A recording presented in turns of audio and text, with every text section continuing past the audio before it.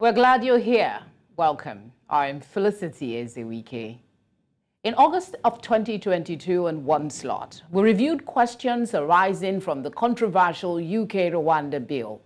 The deportation proposal has been marred in legal battle since former Prime Minister Boris Johnson unveiled it in 2022. Despite the uproar, condemnation and vehement opposition of this bill, it has now become law. It has been passed by Parliament. Under the scheme, any asylum seeker entering the UK illegally after the 1st of January 2022 would be sent to Rwanda to have their claims processed there. Successful or not, no asylum seeker would be able to apply to return to the UK. The goal, they say, is to deter people from arriving in the UK on small boats across the English Channel. It is pertinent to highlight that the UK Supreme Court ruled the scheme was unlawful, but the government found a way around the court's position by introducing a bill, making it clear in UK law Rwanda is a safe country. Prime Minister Rishi Sunak says the first flights to Kigali will begin taking asylum seekers within 10 to 12 weeks. Britain is determined, and the lengths they have gone to belittles the UN's call for reconsideration and a warning the deportation plan threatens the rule of law and set a perilous precedent globally. Ironically, Rishi Sunak does have a global goal, a fundamental change in the global equation on migration. His words. The legislation is expected to receive royal assent from King Charles later this week and will then become law. So, what now? To help with some clarity is a former lecturer and senior research fellow at the University of Johannesburg, Dr. Cristiano. His article, Outsourcing Asylum Seekers, the Case of Rwanda and the UK, originally led me to him in 2022. He now joins us again for an updated conversation on the subject of the UK-Rwanda deal. Thank you very much, Doctor, for speaking with us. Thank you so much, Felicity, to have me here again. It's our pleasure. Now, considering the vehement fight that has been put up, did you expect that the Rwanda deal would become law? And what were your initial thoughts when that law was passed yesterday? Well, first of all, Felicity, I would like to highlight something that is very peculiar, because I don't know if the audience knows that the UK, in the UK, we have a minister for immigration, but we also have a minister for illegal immigration. So there are two different ministries, and this highlights how delicate the topic, in the UK. So, and also which is the position of this government. This shows clearly to fight against illegal immigration very vehemently. Actually, the bill was proposed by the UK government in conjunction with the new treaty with Rwanda, following the important UK Supreme Court finding in November 2023, that person removed to Rwanda faced a real risk of being sent onwards to the country of origin, in violation that the principle of non-refoulement, the refugee law principle. So the UK is prohibited from subjecting even indirectly people to refoulement, including under Article 3 of the European Convention on Human Rights, under the Refugee Convention, where the principle of non-refoulement is set in Article 33, and under also a range of other international instruments. While the UK-Rwanda Treaty contains certain provisions aimed at the prevention of this, of the rejection, the refoulement, the Supreme Court judgment in 2022 in November clearly showed the importance of ensuring that people can seek independent judicial scrutiny of the alleged safety of a removal destination. And that's one of the problems of this bill, is that this bill prevents individuals from having any meaningful recourse to UK courts in relation to the key question of refoulement or rejection. Refoulement is a French word, but rejection is the English equivalent, such as by excluding the examination of any claim that Rwanda will not act in accordance with its treaty commitments. The bill requires decision makers to regard Rwanda as safe for removal, and this is regardless of the specific facts on the ground. And this is another big problem. And it explicitly prohibits UK courts from considering the risk of Rwanda sending people onwards to other countries, as well as the fairness and the effectiveness of asylum procedure in the African country. So that's a problem that should be taken into consideration, and the government and the parliament do not seem to take them into consideration. That's why I believe that the procedure will follow unless something will intervene in the meantime. Probably we will investigate on that afterwards, and the bill will become a law even next week, in fact. Because although, and this is something else that I would like to highlight, this bill gives authority to a minister to decide whether to comply with interim measure issued by the European Court of Human Rights in relation to the removal to Rwanda. And this notwithstanding that these measures are binding. So basically, the minister can disregard what the European Court of Human Rights say. And you understand that it's very problematic. Yes. I mean, to approve, to translate the bill into an act, but it seems to me that it doesn't interest a lot the parliament in the UK, where of course Mr. Sunak has the majority, and that's why I think, as I said, unless something else will happen, as it happened already in November, this bill will be enacted as an act, in fact. I mean, if you look at it, like I mentioned when we had this conversation earlier, the UK is not peculiar in its decision to find a way to stop illegal migration. Other European countries, including Austria and Germany, are also looking at agreements to process asylum seekers in third country. How much of a bad precedent is it really, other than one country putting teeth to long-held plans? Well, I mean, you know, as I also told you last year, I would like to avoid, you know, at least to express too much politically my views, because I would like to remain as much legal as possible. But it's true that this is something that is happening in the entire Europe, and of course, one of if this bill will be enacted, this will also, you know, give inspiration to other countries to imitate the UK, even if they belong to, even if they belong to the European Union. We have the example, we have already in several countries enact policies that prevents, for example, NGOs to act to help migrants in danger. For example, we have the example of Hungary, where the Prime Minister clearly said that he doesn't want immigrants in Hungary anymore. I'm originally Italian, and we also are experiencing with the right-wing government similar practices. You know, this is a win that we are having in the entire Europe at the moment, and will probably be confirmed in the imminent European election. That, of course, they won't concern the UK, but they will concern also other countries where this right-wing wind. It's really something. It's very oppressive for migrants, in fact.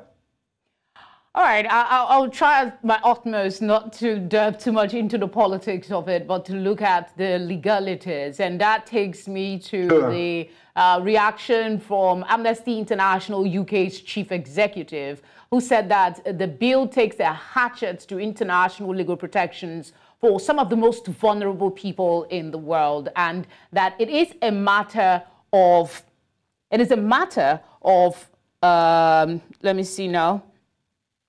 It is a matter of national disgrace, they said, that the political establishment has let the bill pass. But my question is, highlight some of these violations to international legal protection for us. Well, I mean, I put aside, the question of the thing of being a national disgrace or not, because I'm not a UK citizen, and I don't want to, I don't want that UK citizen can be offended in any way.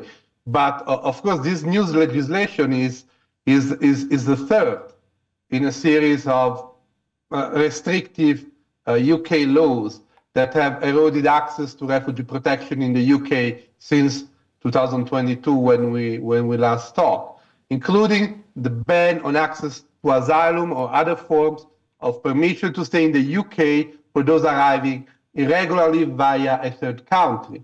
While, for example, the Geneva Convention says that even if someone arrives irregularly in a country, he has the right to apply for asylum. So in this case, in the UK, it's denied to people arrive irregularly even to have access to a refugee, institution to apply for asylum. So I mean, of course, I mean, it's there is a problem of an offense to the dignity and safety of these migrants. They are considered as vulnerable people, and there were today. I mean, there was this joint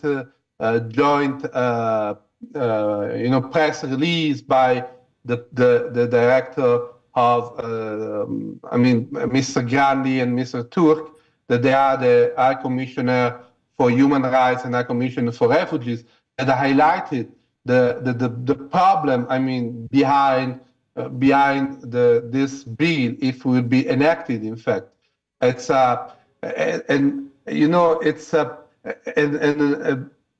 particularly Mr. Turk, the High Commissioner for the UN High Commissioner for Human Rights, highlight the fact that shifting responsibility for refugees and reducing the UK courts' ability to scrutinize remove decisions, and also restricting access to legal remedies in the UK. This new legislation will hinder the rule of law in the UK, and will set, as I mentioned before, a perilous, a dangerous precedent globally, in fact, because it's critical to the protection. Oh, sorry. Yeah, sorry. No, it's fine. It's fine. I was just going to bring up an aspect that Rwanda is a tiny nation of 13 million people, and it claims to be one of the most stable countries in Africa. But you and I both know that rights groups and all kinds of groups have accused veteran President Paul Kagame of ruling in a climate of fear and stifling dissent and free speech.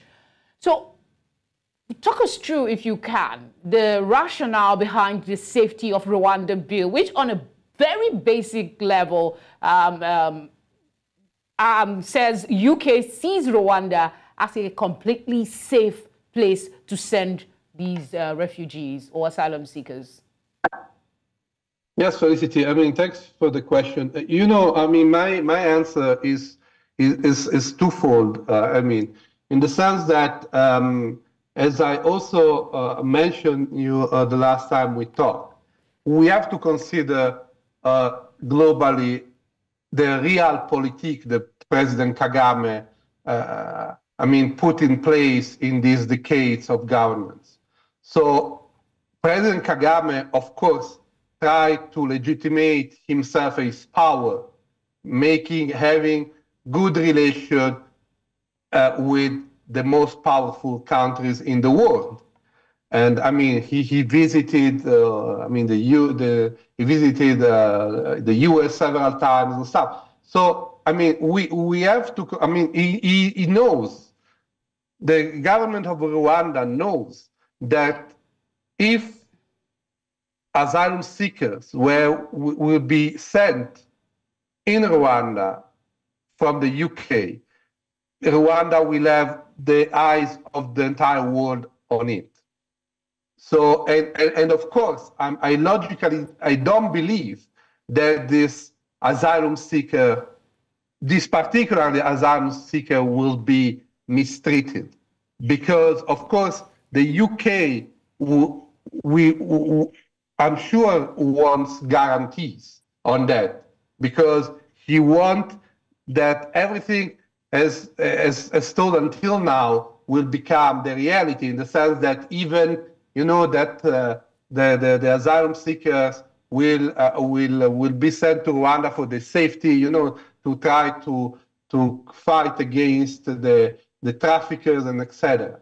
So, and this is, I think, one side that needs to be in consideration. The asylum seekers sent to Rwanda from the UK won't be the average asylum seeker arriving to Rwanda, or they have arrived to Rwanda from DRC, from Burundi, from other African countries. But of course, on the other side, it's on the record that the organization, NGOs, Amnesty International, Human Rights Watch, have previously raised concern about Rwanda's asylum process, citing arbitrary denial of access to the asylum procedure, risk of detention and deportation, discrimination against LGBTIQ asylum seekers, inadequate legal representation for asylum seekers. So, the problem in the country, in Rwanda, are there. But it's true on the other side that this probably, I don't know, but probably these asylum seekers sent from Rwanda, they are not the average asylum seekers arriving in Rwanda or have arrived in Rwanda in all these decades. So it's a bit difficult for me to to provide a final response to your question. But of course, one thing is for sure, that these asylum seekers, probably they will be stranded, in the sense that if they think they can have, rights to work. As you said, Rwanda is a tiny country. So I don't know how many opportunities they will have, will be for these asylum seekers. Now, we know that there has been no deportation so far in terms of the deal. The last one was stopped, but Britain has already paid Rwanda £240 million. That's a concern on the one hand. It also hopes to send thousands of migrants to Rwanda.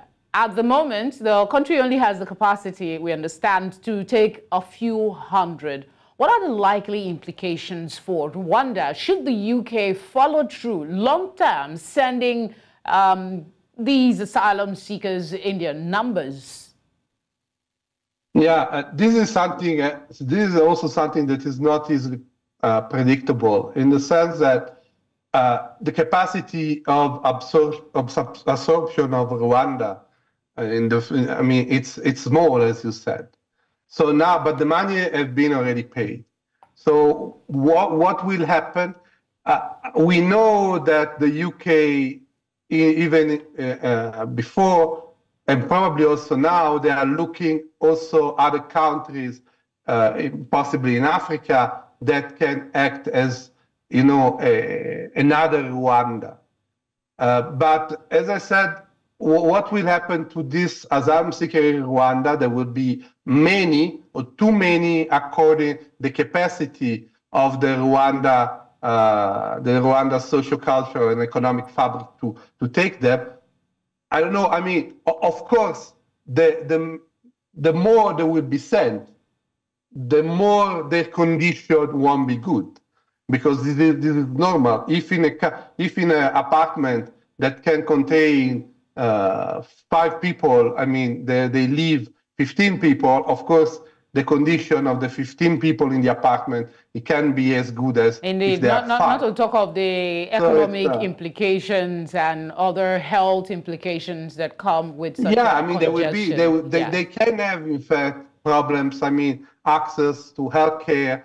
I mentioned before the problem in access, I mean, profitable work environment and stuff, in the sense that it will be very difficult, in my opinion, that these asylum seekers, if they will be granted asylum in Rwanda, they can have access to the work, I mean, the marketplace and to the work, to the job market easily.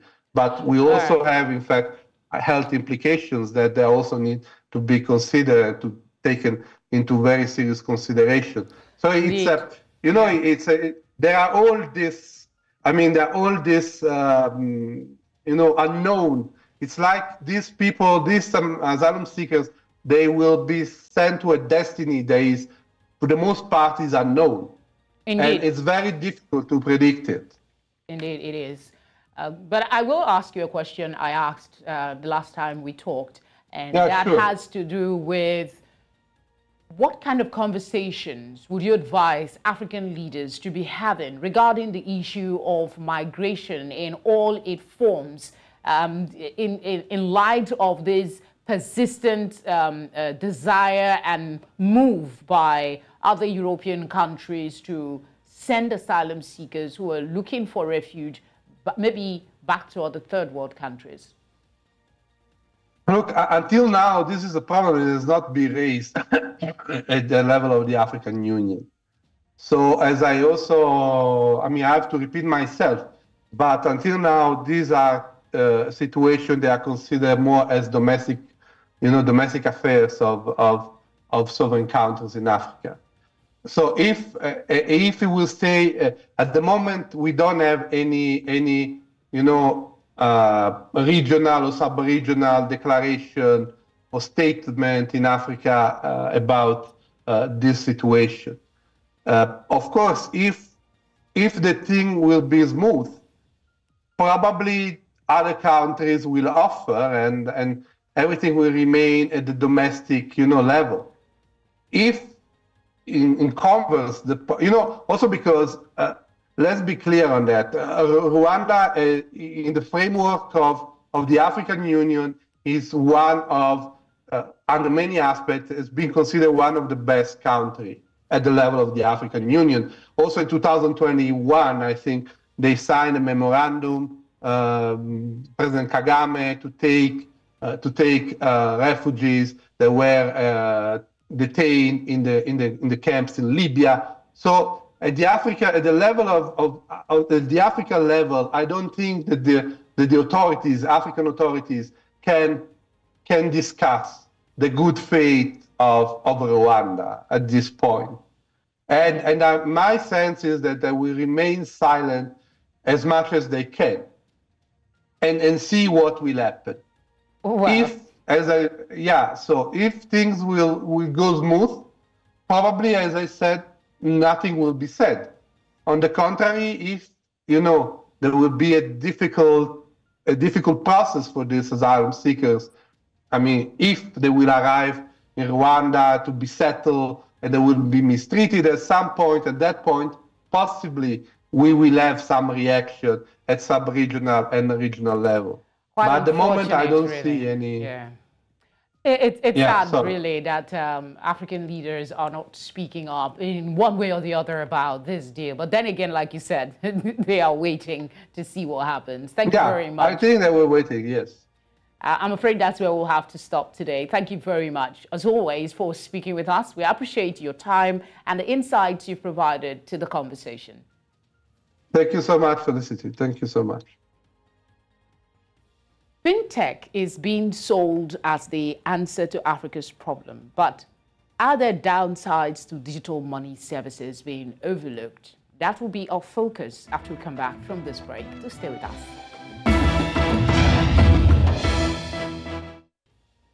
On the one hand, fintech online financial products and services is heralded as the future. On the other hand, there are fears it could cause a crisis of consumer debt, emotional distress, self-harm, and data piracy. There are also concerns about the role that the media plays. A group of researchers published recently on the conversation in March after a 2-year study. They found that the coverage of fintech in African press is celebratory and offers limited cautionary and critical reporting to the public and to policymakers. These researchers worry that the breadth of fintech's expansion across Africa and extent of potential harm it carries, even if its critics are only minimally correct, indicates a pressing need for further analysis of what story is being told. They are urging news audiences, politicians, and civil society to demand a more critical journalism. One of the 3 authors join me now to further discuss their findings and, of course, raise the bar on the conversation around media coverage. He is Chris Paterson, a professor of global communications at University of Leeds, West Yorkshire, UK. Thank you very much for giving us your time today. All right. Let's begin with an understanding of the drive to explore this topic, the concept of fintech and its growing presence in Africa. We were aware that for about 10 years, fintech has been taking off really from early starts in Kenya and has become seen as one of Africa's great success stories of the last decade or so. And we're interested in the story that's being told by the press about fintech, as well as the connection between press reporting and how governments think about fintech, the extent to which they regulate it. We were aware that political economists have been raising warnings for a number of years about the downsides of this technology and this trend. So we set about selecting a sample of news coverage from around the continent and looking at it closely to see what stories were being told. Your article highlights the often overlooked downsides of digital money service in Africa. What are some of these downsides that it's being played down? One of them is the crisis of indebtedness, the idea that when everybody is presented with a route to easy money, that people will inevitably take advantage of that. And some of the political economy studies that we point to in our conversation piece suggest that Africa is at risk of a major debt crisis in the coming years, similar to what the West experienced in 2008 because of this ever-growing indebtedness that has been enabled by the fintech technology. We're also concerned with issues like data piracy. Northern countries are waking up now to the crisis of data piracy all around us. A few multinational corporations know about us and track every aspect of our lives. So those companies are now very actively exporting that model to the global South. And Africa has effectively become the test bed for that. There are other concerns that have come up, essentially that much of the story is about Africa's poverty being reduced by fintech, but again, we point to a good deal of research that's suggesting that's not actually the case, and that there are risks of poverty being increased. All right, I'd like you to expand a little on the concerns that you have about how the media's portrayal of fintech is contributing to overlooking the downsides, and maybe if you can add to it why it is imperative that these downsides are not swept under, but put so that we're accepting the plus side of fintech, we also know the downsides and how to prepare for it. Yeah, and I'm more comfortable doing that, Felicity, because I'm not an economist. I'm somebody who studies the media, so I'm happier to talk about that. In the analysis that we did, we see that the most of the press coverage that's happening is celebratory. It's singing the praises of the fintech industry, and it's really offering very little in the way of a cautionary or critical reporting to the public or to policymakers. And that strikes us as a concern. We found that fintech is most often covered with a positive tone and essentially as just another business story. And this is interesting to me as somebody who's written about the overall media image of the African continent over many decades. There has often been the accusation that the press tends to lean towards an Afro-pessimism discourse, just cover negative stories. But fintech has fit the opposite story, which is the Afro-optimism story, or an Africa rising kind of story. And I think that's, while we haven't been in the newsrooms asking why these stories appear, it seems to fit a pattern that suggests that the press are eager for that Africa rising story whenever it comes up, and fintech has fit that for them. So some of the things that we've found, most of the stories that have been published about fintech are essentially announcements, sort of excited celebratory announcements of new developments, new products that are available, celebrating innovation. This tends to create the sense that there's constantly good things happening.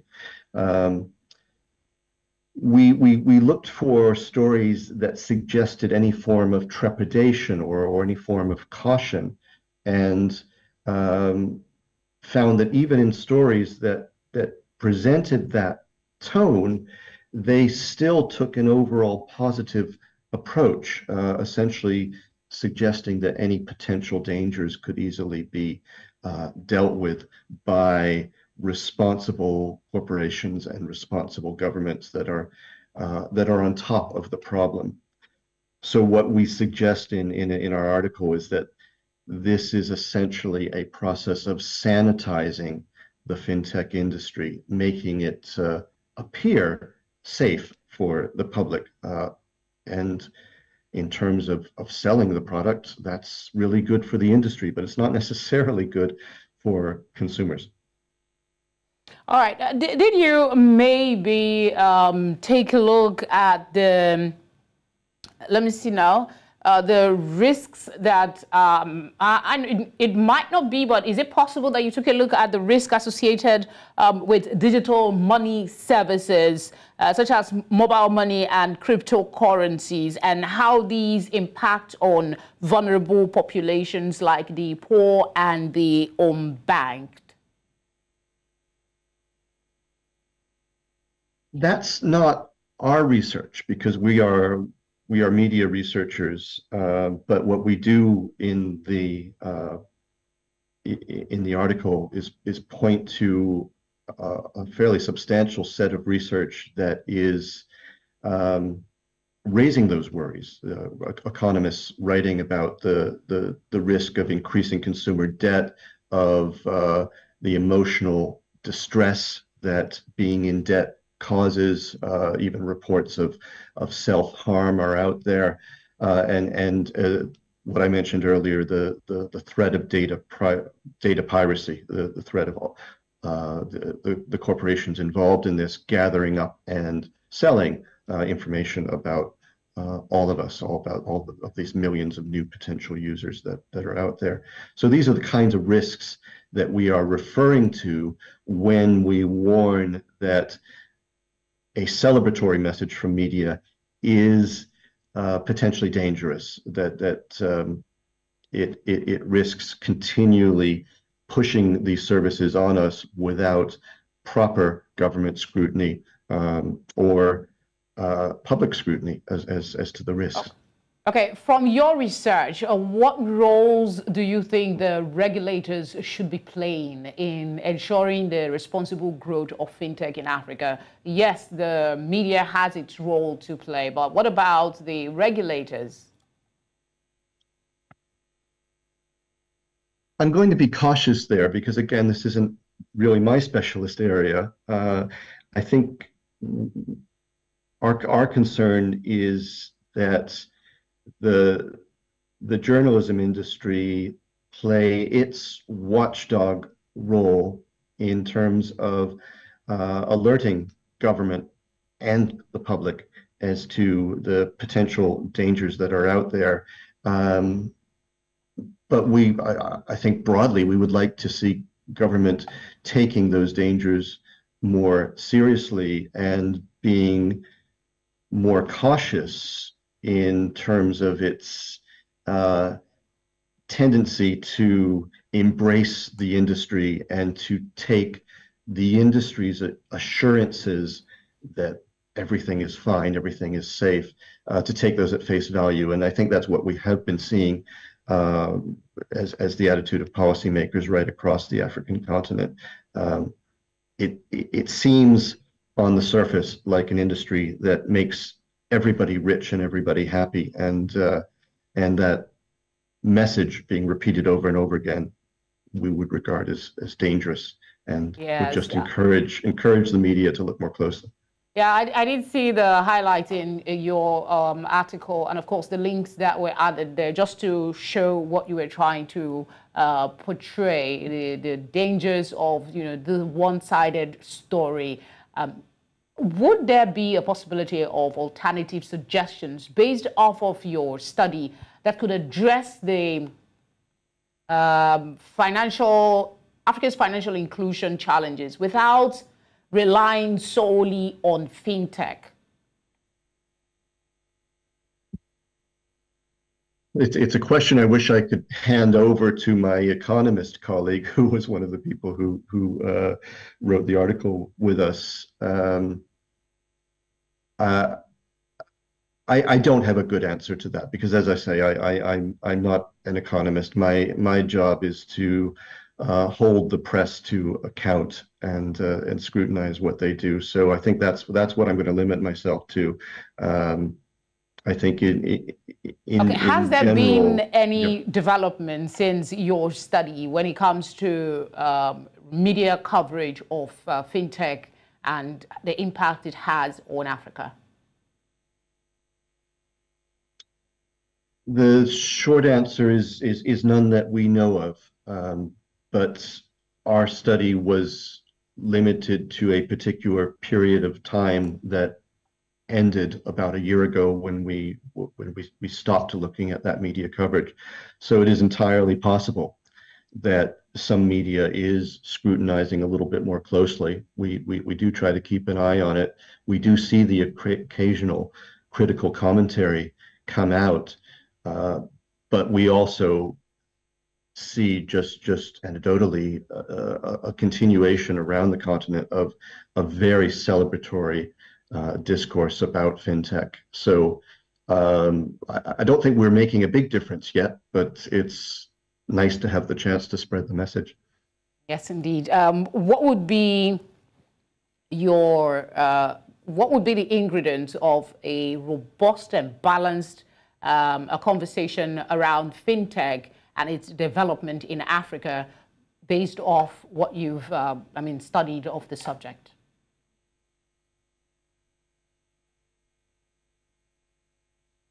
I think what we would encourage journalists, business journalists particularly, to do is to try very hard to get outside the bubble of the press releases and the conversations with business people that tend to dominate their sourcing of their stories, and to perhaps engage with those skeptics a bit more. I think that's one of the things that we're encouraging. For me, this is part of a critical examination of different forms of imperialism that still occur across the African continent that involve communications in some way, and my research in many different ways addresses that problem. And so I would like to see news people who are writing about fintech think about it in those wider terms. What are the interests of the foreign players who are pushing these technologies? Do they have interests, particularly of poor Africans, at heart when they are pushing these services on them?